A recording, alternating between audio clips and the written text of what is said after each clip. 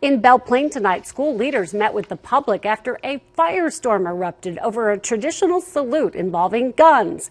Tonight, everyone with an opinion came together to try and clear the air and find a solution. Fox 28 News reporter Dora Miller joins us live right now from Benton County to explain more. Dora? Karen, this all began when word spread that the school was not going to hold the 21-gun salute on Veterans Day due to guns being on the school campus. That kind of sparked a whole social media outrage, and then they had a meeting tonight about it, and the school leaders made it very clear that they were actually going to allow the 21-gun salute. Wall-to-wall people packed into this room to hear these words. All in favor? Aye. Opposed? Motion passed.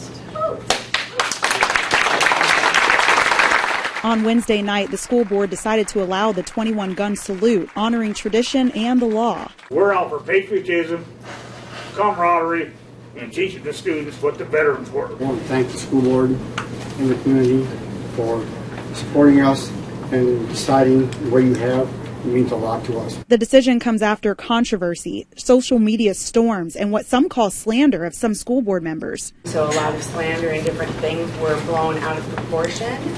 And I'm glad that the professionalism of the Legionnaires. Some suggestions. I would ask you to consider amending your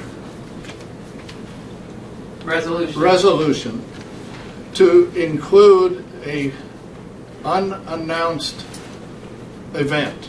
And critiques. The clear and unambiguous reading of the law gives the superintendent and or the school board discretion at any time to allow firearms on school grounds. You do not need a policy.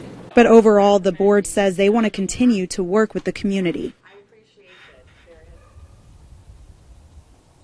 The ceremony will be held on Veterans Day. That is November 11th. It'll be at the Belle Plaine High School. Covering the corridor in Belle Plaine, Dora Miller, Fox 28 News.